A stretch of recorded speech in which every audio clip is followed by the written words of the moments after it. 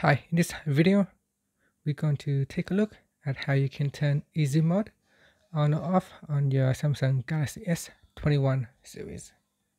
First, tap on the home key to go back to your home screen. Then swipe down at the top and tap on the settings icon.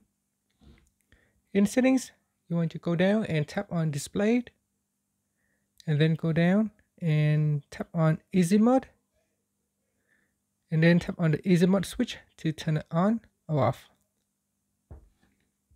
So you can see here it said that use a simple home screen layout with bigger on-screen items, a longer touch and hold delay to prevent accidental actions, and a high contrast keyboard for better readability.